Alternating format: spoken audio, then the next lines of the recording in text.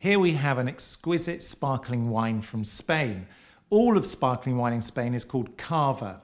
Most Cava comes from the east coast around Barcelona, but this is different. This is made in Rioja, made by the family Muga. Many members will know the wines of Muga, particularly the still wines of Muga. Every single one of them is fantastic. This is a sparkling wine that they originally made for just family consumption, but they've been making it for about 50 years from Viura, the local grape of Rioja.